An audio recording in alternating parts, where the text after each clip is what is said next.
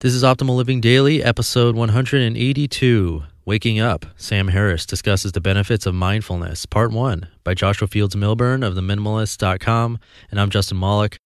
Welcome back if you're an oldie, as I like to say. Not calling you old. Old stands for Optimal Living Daily, so I often refer to you as an oldie or as an old friend.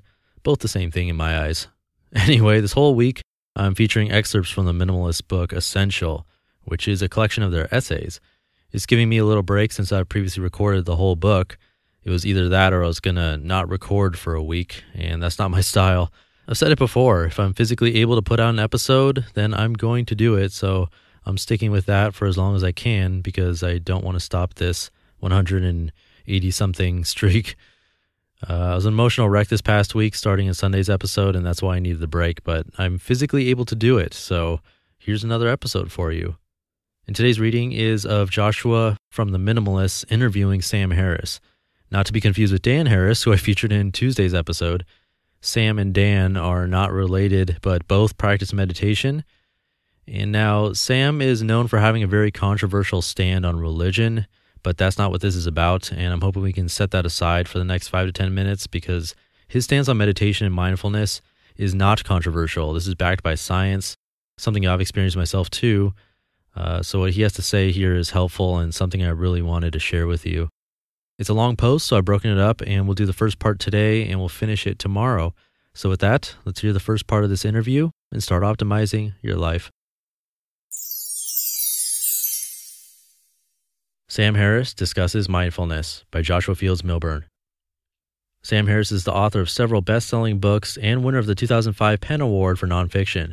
He's a co-founder and the CEO of Project Reason, a nonprofit foundation devoted to spreading scientific knowledge and secular values in society. He received a degree in philosophy from Stanford University and a PhD in neuroscience from UCLA. Don't let the credentials scare you, though. He's an awesome guy. Waking Up, A Guide to Spirituality Without Religion, Sam's newest book, is part seeker's memoir, part exploration of the scientific underpinnings of spirituality. No other book marries contemplative wisdom and modern science in this way, and no author other than Sam Harris, a scientist, philosopher, and famous skeptic, could write it.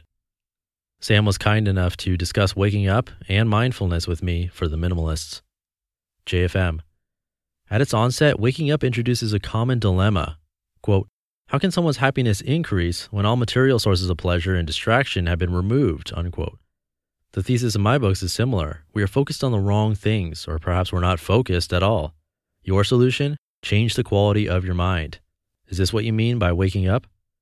Sam. That's part of it. It's certainly true that our minds largely determine the quality of our lives. I'm not saying that outward circumstances don't matter. You and I can both be very grateful that we aren't living in Syria at this moment. But once a person has his basic needs met, how he uses attention in every moment will spell the difference between happiness and misery. In particular, the habit of spending nearly every waking moment lost in thought leaves us at the mercy of whatever our thoughts happen to be. Meditation is a way of breaking this spell. Focus is one aspect of this. One discovers that concentrating on anything is intrinsically pleasurable, but there's more to meditation than just being focused. JFM.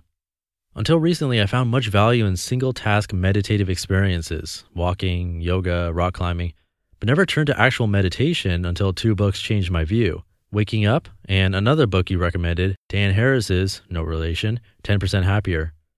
I interviewed Dan recently about why he turned to meditation to calm the voice in his head, and his experience resonated because he was able to remove the Eckhart Tolle-esque woo-woo that had always kept me from considering meditation as an answer to mental clutter. Your book, however, reverberated for a different reason. While Dan's book was a practical guide, Waking Up takes a deeper dive, an investigative, scientific approach to meditation in which all assertions can be tested in the quote-unquote laboratory of the mind. Can you expand on the differences between meditation and meditative experience? And from a neuroscientist's point of view, why is meditation important for everyone? Sam. I love Dan's book, and I also interviewed him on my blog, samharris.org. Of course, there are different levels at which one can engage a practice like mindfulness, which Dan and I both discuss in our books. For many people, it'll be like an executive stress ball, a tool for feeling a little better and improving one's performance. However, if one becomes deeply involved in the practice, it becomes more like the Large Hadron Collider, a means of discovering something fundamental, in this case about the nature of our minds. Perhaps the most important thing one can discover through the practice of meditation is that the self, the conventional sense of being a subject, a thinker, an experiencer living inside one's head, is an illusion. And this is where meditative insight actually makes contact with science, because we know that the self is not what it seems to be. There is no place in the brain for a soul or an ego to be hiding, and it is possible to examine this illusory self closely enough to have the feeling that we call I disappear. As it happens, this comes as quite a relief. JFM. Your writing, your books, and your blog beautifully combines humor, pathos, and intellectual prowess, and has the rare ability to shift my perspective on a variety of topics such as drugs, gun control, violence, and morality. Compared to the rest of your body of work, how is Waking Up different? Sam. It is definitely a more personal book. In terms of its scientific and philosophical message, it is also unconventional. I've come to these questions by a strange route. I dropped out of college and spent my 20s deeply immersed in the study of meditation and its associated literature. I then returned to school and got a degree in philosophy and a PhD in neuroscience. After September 11, 2001, I spent a decade doing my best to call attention to the conflict between science and faith-based religion. This background allows me to approach the topic of spirituality from an unusual angle. Most scientists and philosophers reject introspection as an intellectual tool, and most long-term meditators have little understanding of science. When you do find the rare scientist who has a serious meditation practice, he or she is unlikely to be especially aware of the problem of religion, hence many become boosters for Western Buddhism, or for the supposed underlying unity of all faiths. In Waking Up, I do my best to cut a new path through this wilderness. The self really is an illusion, and realizing this is the basis of spiritual life. But there's nothing that need be accepted on faith to accomplish this. We can have our cake, reason, skepticism, intellectual honesty, and eat it too. That was part 1 of Waking Up. Sam Harris discusses the benefits of mindfulness by Joshua Fields Millburn of theminimalists.com, which you can read in the Minimalist book, Essential. I'm actually giving away a different book by the Minimalists. I give one away on the first of every month, so if you'd like to be a part of that and also get some spreadsheets from me that I built just for you, come by oldpodcast.com, enter your email, and you'll immediately get your digital downloads. And as I mentioned, you'll be entered to win a book at least once a month, if not more.